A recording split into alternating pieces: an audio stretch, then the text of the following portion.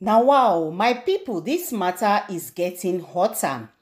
Journalist Kemi Olunloyo responds to the petition written against her over the comments on late Sylvester Oromoni, and also Kemi Olunloyo also sent a direct message to lawyer Falani, wey stand gidigba for the family of Sylvester Oromoni. And my people, e no finish for there o. Dr. Kemi also come out to make a video responding to the video of the woman activist wey come out to talk about her, say when he see her, say he go give her gbagbos. My people, this video wey una wan watch so e go take much of una time sha.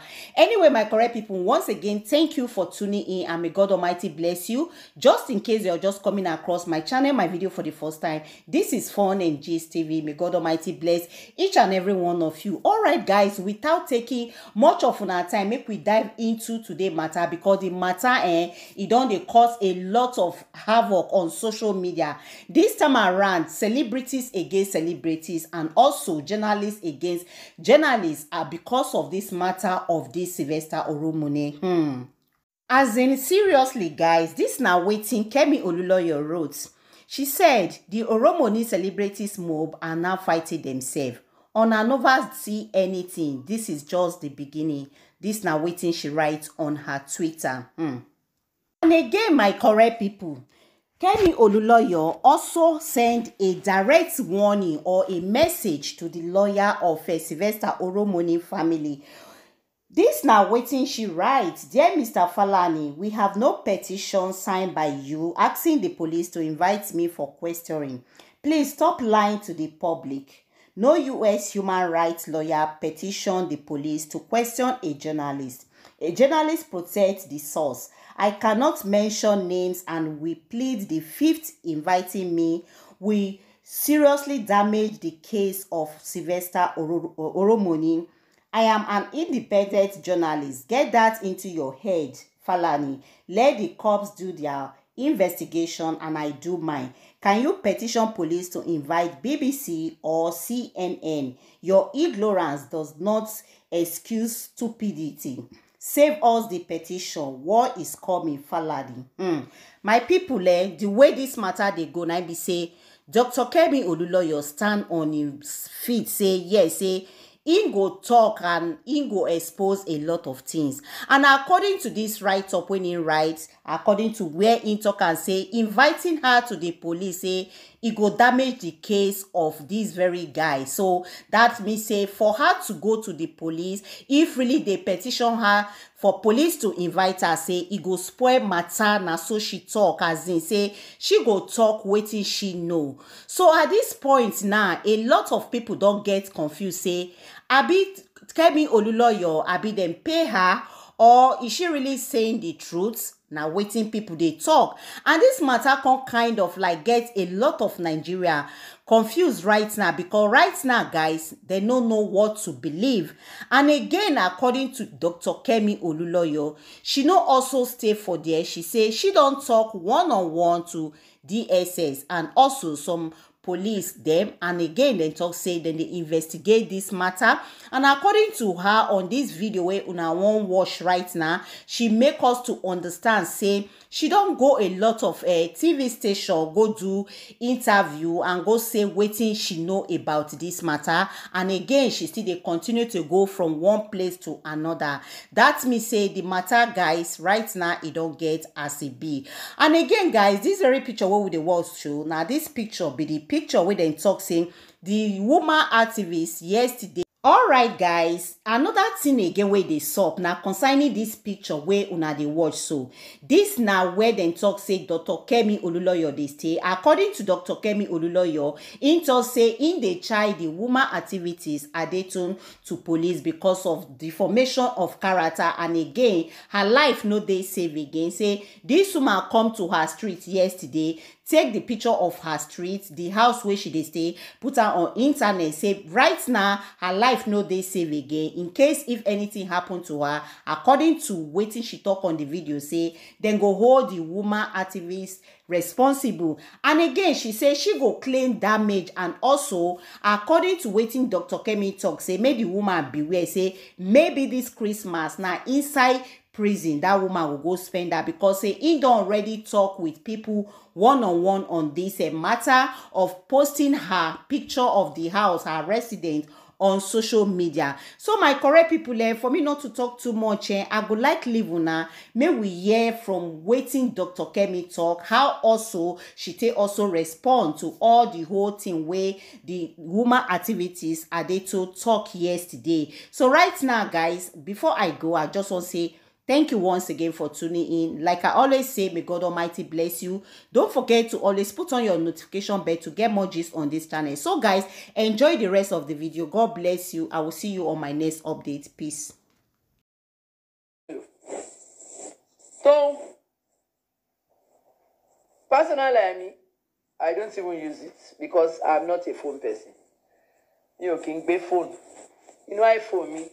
The business line mi wa ibẹ̀ ni mo ti ṣiṣẹ́ then mo ní wifi oríṣiríṣi wifi ló wà ní Nigeria, multiple wifi, so tí bá fẹ́ yọ sim card tí mo jù dànù tí mo yọ wifi mo ṣì ń lo fóònù kò sí nǹkan tó lè ṣe ọ̀dẹ̀ ni ẹ́ because tó bá notice pé Airtel number mi 0901 ó wà lórí Facebook fan page mi because o lè link WhatsApp kó máa ṣe status WhatsApp sí Facebook page ẹ Facebook ló ní WhatsApp o lè link gbogbo ẹ̀ pọ̀.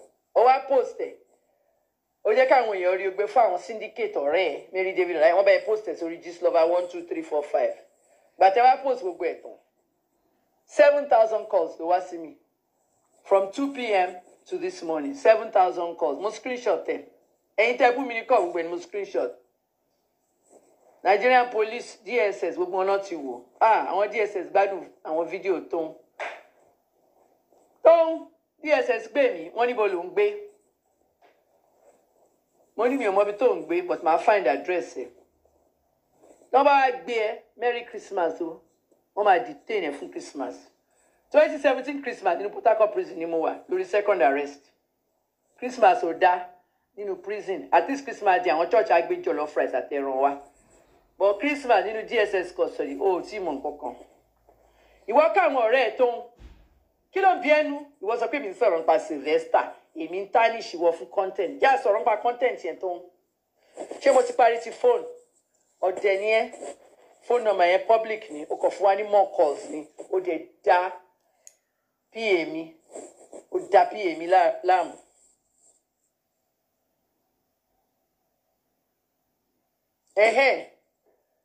So wá stock street wà lálẹ́ mẹ́tò wà lórí street army generals méjì baálẹ̀ kan àtàwọn chairman ó wá post photograph tó feel pé ibi tí mò ń gbé Adetoun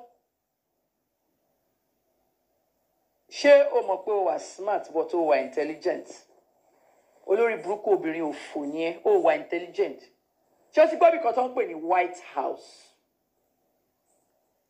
1600 Pennsylvania Avenue ibẹ̀ ni President America ń gbé ṣé o ti gbọ́ bí kan tó ń pè ní Sussex Avenue ibẹ̀ ni Prime Minister Canada ń gbé ṣé o ti gbọ́ ibì kan tó ń pè ní Aso Rock l'Abuja ibẹ̀ ni President Nigeria ń gbé àbó tí gbọ́ nípa number 10 Downing Street tó orílẹ̀kùn yẹn tó dẹ̀kọ́ 10 sáré ibẹ̀ ni Prime Minister UK ń gbé ṣé gbogbo èèyàn mọ ibi tó ń gbé gbogbo èèyàn ló mọ ibi tó ń gbé náà ó jẹ́ lè lọ síwájú bẹ́ẹ̀ tó bá fẹ́ wọnú White House wọn wàá san $20 wàá ṣe White House tó gba 9/11 náà stop ẹ̀ mo rò pọ́n ti bẹ̀rẹ̀ again at least wọ́n sì ń jẹ́ káwọn ọmọdé wá fún Easter egg hunt èmi ò mọ̀ pa Sussex Avenue mi dé bẹ̀rẹ̀ Aso Rock bóyá àtàlù sì máa dúró tó máa wògé DSS máa da omi rò pé ó lè wọnú Aso Rock 10 Downing Street ó lè dúró síwájú 10 Downing àwọn ọlọ́pàá wà níwájú ẹ̀ wọ́n ó lè dúró kó ṣe selfie kó snap ìwọ wá sílé mi lálẹ́ àbí ó wá ya 2 buildings tí o rò pé mi nìkan ni mo gbé náà buildings yẹn èwo ni mo ń gbé èwo ni flat mi ń bẹ landlord mi ó ti pe DSS àní ó máa rí DSS this week tó ń ó wá ṣe fídíò orí kóbìnrin òfò nìyẹn ó wá ń kígbe nínú fídíò Adetoun obìnrin òfò ó wá ń kígbe nínú fídíò ó ń kígbe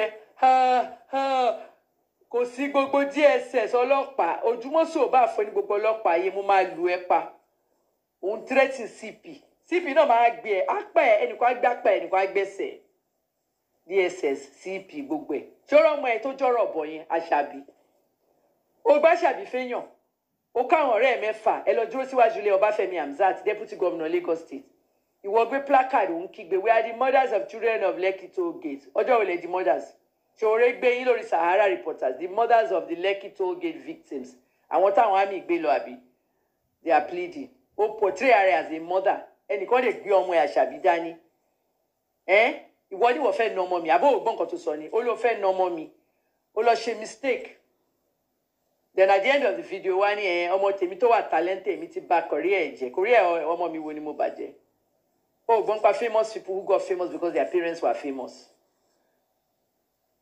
èmi ò ní bọ́ ọmọ ẹ̀ Àṣàbí o ọ̀rọ̀ bọ̀ ni mò ń pè òun dẹ̀ ni mò ń pè ń bí báyìí but ó ronú ẹ̀ tó ń ó ronú ẹ̀ rárá ó bú police commissioner ó bú DSS ó bú everybody wàá nà mí ó tún pè mí ní Kẹ́mi ta ló bí ẹ láti máa pè mí Kẹ́mi 20 years ni mo gbà lọ́wọ́ ẹ̀ how old ni ẹ 20 years ni mo gbà lọ́wọ́ ẹ̀ àǹtí Kẹ́mi di Kemi Olunloyo eléyìí orí ẹ̀ ò pé onírọ́ ni ẹ ò lè dẹ̀ ni ẹ Adetoun onírọ́ ni ẹ ò lè dẹ̀ ni ẹ at 36 years old òun láti lọ sọ́dọ̀ Tóyìn Láwàní tó máa paint gbogbo ojú ẹ̀ kó fine àárẹ̀ mo jí mo lọ sí silver bed mo lọ tape show mo tún máa lọ tape show mi ní Friday debate nípa bullying chairman silver bed also like me gan then Bruce gbàtí mo kéré ní Ìkòyí òun àti guy brother I grew up ngbà yẹn táwọn ọmọ yẹn ṣe silver bed productions concert promoter tó máa gbá àwọn yẹn wá látàbúrò àwọn ọlọ́gbẹ́ Stephanie Mills Evelyn King àti gbogbo wọn wá meanwhile me ti rebel as an adult oni chairman ó ṣe senator ní Bayelsa ó ní kó fi head to head show mi kó fi ṣe advert tó bá wo silver board wàá rí advert head to head wàá rí tí mò ń kígbe ń bẹ̀ yẹn ó ní kó gbé mi wá mo ti ṣe show tèmi asọ̀rọ̀ nípa Òjòdú asọ̀rọ̀ nípa ọmọ mẹ́jọ tó kú ní Badagry nínú mọ́tò inquest foul play mo suspect asọ̀rọ̀ nípa Sylvester asọ̀rọ̀ nípa white paper answers gbogbo ẹ̀ arise náà pè mí lánàá wọ́n fẹ́ gba opinion mi pa Falana stop mi ìtẹ́ni kankan ló ń lánàá Vanguard pé mo blast Vanguard èmi ò kí n ṣe internet blogger mi ti blog for 5 years láti gbà tán ti arrest me 2017 blogging is my pastime 1999 mo bẹ̀rẹ̀ blogging and I was one of the top 10 pioneer bloggers in the world. I'm the first Nigerian blogger that came out in the world 1999 followed by Uche Pedro 2004 Uche Pedro ló ní Bella Naija followed by Linda Ekeji 2007 Linda ṣe interview pẹ̀lú channels ó lóun fẹ́ dàbí Kemi Olunloyo one of the top 10 pioneer bloggers ó sọ̀nà lórí channels adẹ̀ni clip imagine Linda fẹ́ dàbí èmi ó ti get goal ẹ̀ náà èmi ò tí blog tó bá wo blog mi kemitos.com mi ti post for a long time because I'm